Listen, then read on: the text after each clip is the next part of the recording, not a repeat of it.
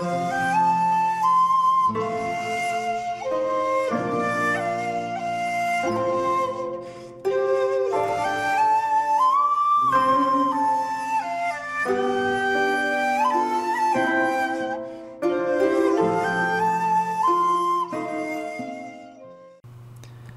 there, this is Chabrol from Chabrol Films, and welcome to another video on Claude Chabrol.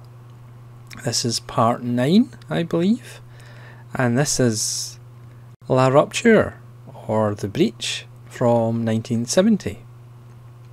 This stars Stephane Audran, who was in Rupture in the same year. Chabrol went through a prolific period in the early 70s. It also stars Jean-Pierre Cassel and Michel Bouquet. There's also lots of familiar faces from other Chabrol films, because he did kind of use a stock company. And this film pretty much erupts from the start. It just opens on a nice idyllic scene of a mother preparing breakfast for a child, and then the father comes out of the room coming out of the bedroom looking a little bit disorientated, and proceeds to try and strangle Stephane Audran, as if one would do that. And then, as he's just telling him to calm down after they separate, he proceeds to pick up the child and throw him across the room, like a 4-year-old child. It is actually quite shocking, because he just like lifts him up, throws him across the room, and then Audran's character Helene proceeds to beat him up with a frying pan until he's unconscious.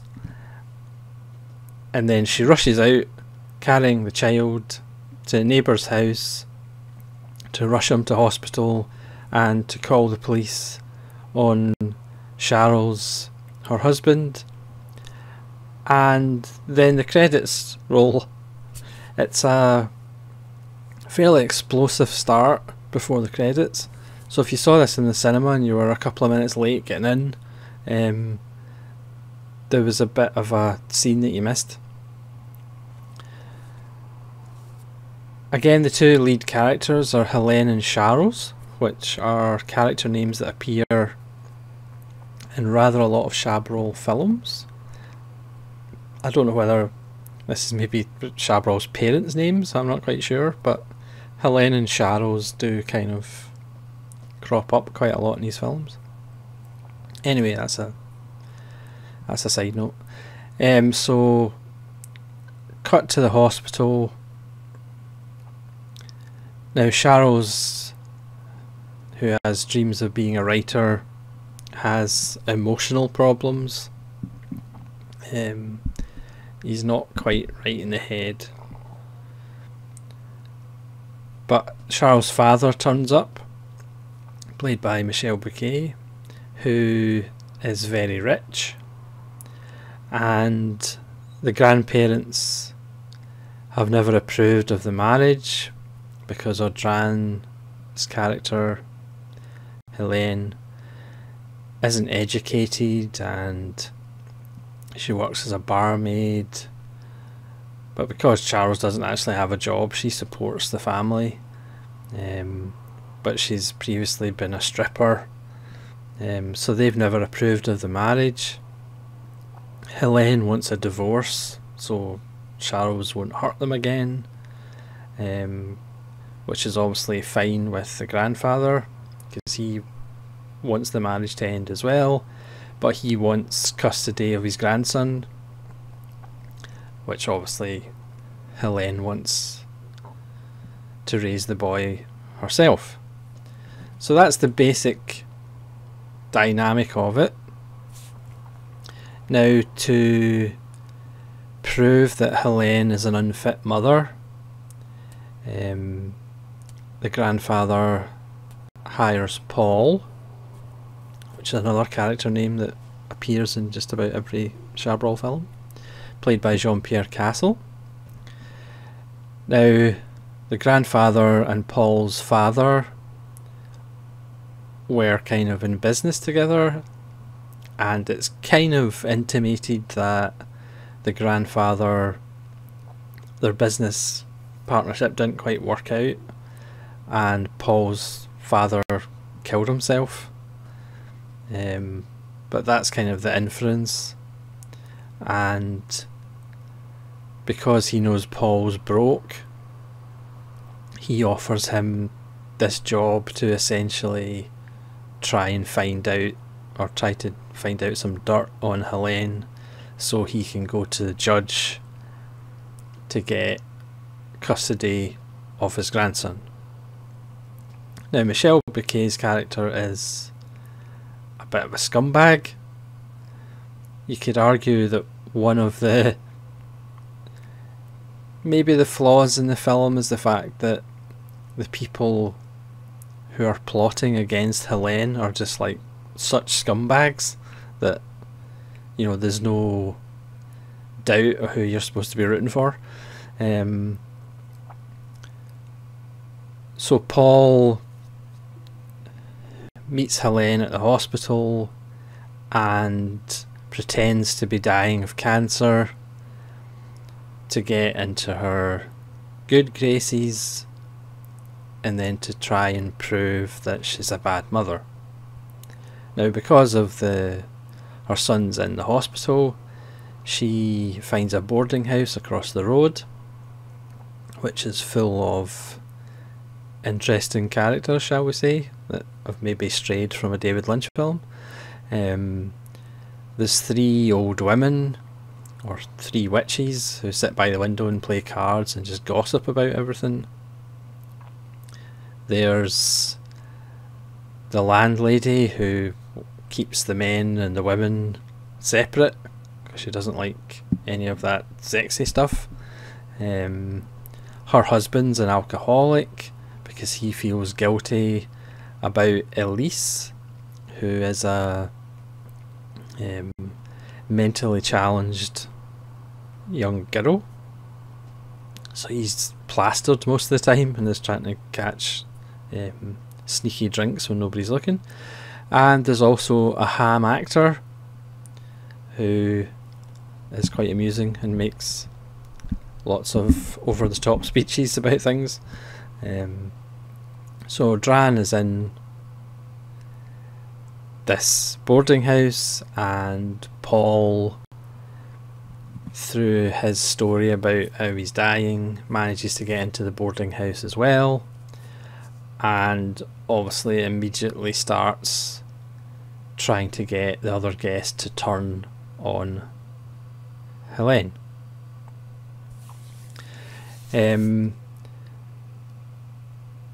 Yes, there is a scheme involving Elise. Paul has a seemingly nymphomaniac girlfriend, and she knows seedier elements, so they essentially drug Elise, show her porn. The girlfriend essentially sexually assaults her, and they try and frame Helene for it. It's nice stuff. This film is an 18 because it is a little bit dark. This is in the Arrow Films DVD Volume 2 selection of Chabrol, because again, most of his films aren't on Blu-ray for some bizarre reason. I don't know whether it's rights or something. So I won't spoil the ending, but this is another really good Chabrol. The ending is quite bizarre. It kind of is almost as explosive and strange as the opening. This is really Audran's film. If you're not familiar with Stephane Audran's work, apart from maybe a couple of Buñuel films. You really need to check her out in these Chabrol films, Le Boucher, La Rupture, for example. She's just fantastic. I mean, there's a great scene on a tram. It's a very long tram journey with her lawyer, who's played by the guy who was in This Man Must Die, which I talked about a couple of episodes ago. And she's pretty much explaining how she and Charles met, the kind of struggles they've had, his emotional problems, and she begins to cry, but she still stays strong through it, and you know, just get a tear-stained face, but she's still like holding it together and strong. It's just like such a great performance.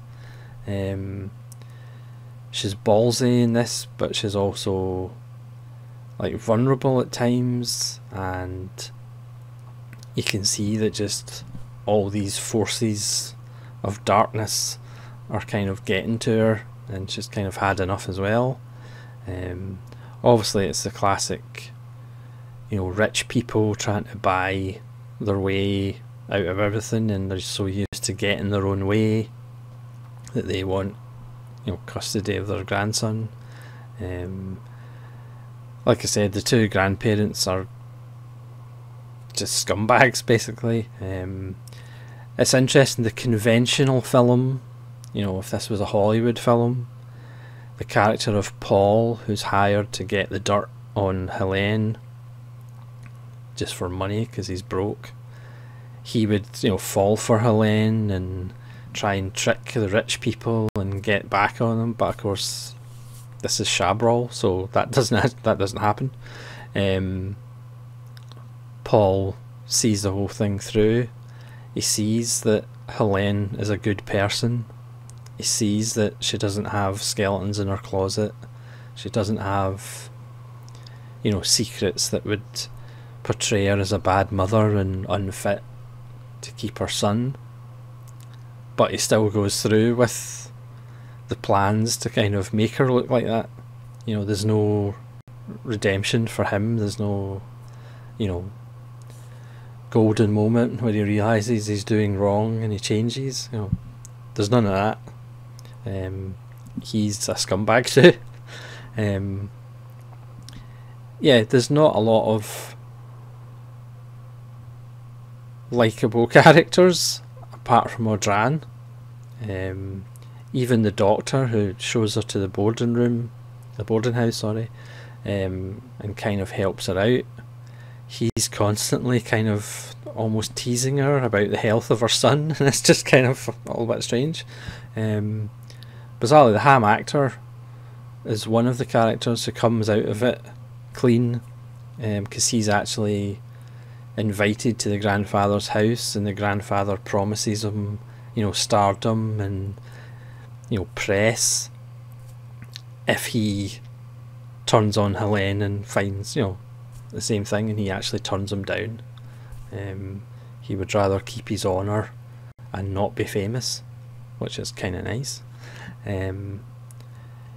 Yeah, again, an explosive start, so better strap yourselves in before the pre-credit sequence, and an explosive ending. What I would say is, don't drink the orange juice. And a towering performance by Audran, and I would recommend checking La Rupture or The Breach out. It's another classic Chabrol, again, kind of late 60s to the early 70s is his prime work. And again, it's a mystery why these films aren't available on Blu-ray.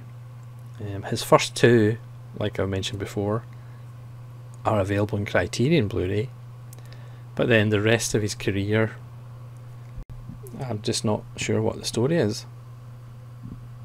So thank you very much for watching. Please let me know if you've seen La Rupture before, and hopefully we'll see you again for part 10 of the Chabrol season. Yes, there is going to be quite a few. He did make films for 50 years. Granted, I don't have all of his films, so you can rest easy. It's not going to be Claude Chabrol part 56. But we're getting there. So thank you very much for watching. This is Solid Jerome saying farewell and enjoy the rest of your weekend.